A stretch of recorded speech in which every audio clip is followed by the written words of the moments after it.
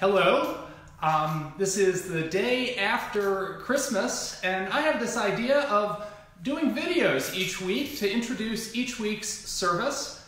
And I'm trying that out. And so if you have ideas about what I might include in a video from week to week, please let me know. But I want to talk a little bit about what's coming up this Sunday. This Sunday we're going to be having one service at 10:30 at the church.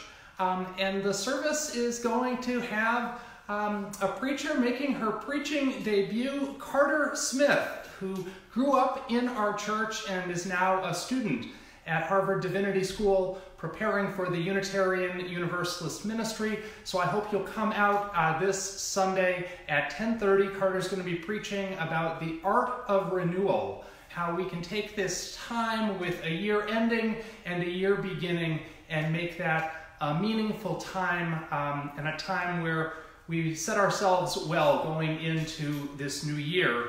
I asked Carter a couple days ago what she might want me to talk about in this video, and we had this idea that since she is a student preparing for the ministry, that I might let you know in just a little bit, give you the short version of what preparing for the ministry means in Unitarian Universalism.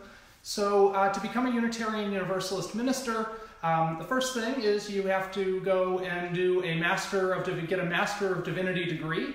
That's a 3-year master program. But that's not the only requirement. There are a number of other requirements as well.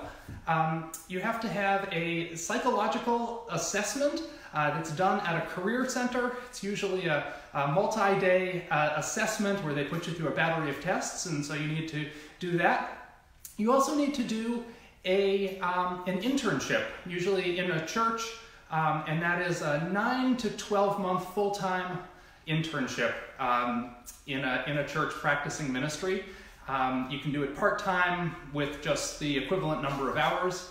And then you also have to do a 3-month full-time program called Clinical Pastoral Education.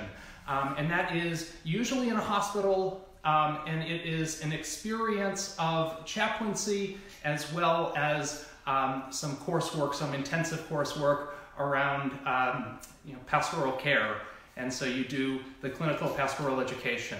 So after you've got your Master of Divinity degree, your career assessment, your internship, your clinical pastoral education, then what you do is you go before the credentialing body, the Ministerial Fellowship Committee of the Unitarian Universalist Association.